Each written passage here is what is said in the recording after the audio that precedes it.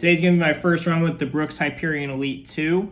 This is Brooks's race day shoe and made for quicker runs. I'm gonna be going on a tempo run today. In about week 8 of my marathon training, so just trying to start breaking these in so I can hopefully wear them on race day. I really like the shoelaces on these. They have these little notches on the end of them, so they grip really tightly whenever they're in and hopefully won't move much on the run.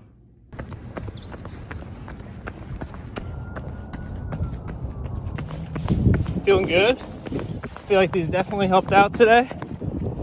Done with the run, first time with the shoes. I think they helped a lot.